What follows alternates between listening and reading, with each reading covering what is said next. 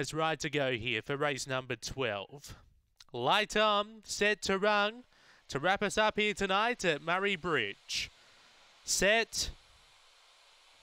Away, there's speed early from Kelly's Missile, hunting up on the inside, Victor Sage. Then we go back to Charlie Brother with Fingers Flash. Wizardry Things last to 5. Off the back, Charlie Brother railing through, takes over, gets clear by a length over Kelly's Missile. On the inside, Fingers Flash. Wizardry Things making ground late. Then we go back to Victor Sage. It's Charlie Brother on top. Wizardry Things lunging. Charlie Brother got there to beat Wizardry Things. Now Ferg will be Fingers Flash in front of Victor Sage and Kelly's Missile. That time around 25 and 90. It's 25.85. Number 4, Charlie Brother for Jason Dolan takes out the final event. Beaks home for 1, Wizardry Things for Troy Murray.